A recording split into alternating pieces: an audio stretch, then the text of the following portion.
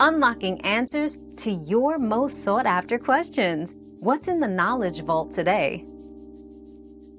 The word burger is actually a shortened form of hamburger, which derives from Hamburg, a city in Germany.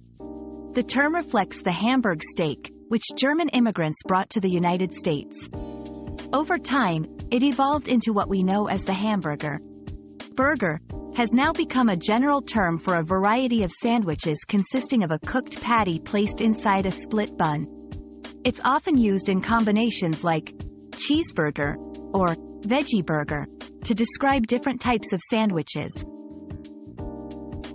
We've quenched today's curiosity, but there's always more to learn. Keep the curiosity alive by subscribing and joining us for our next adventure.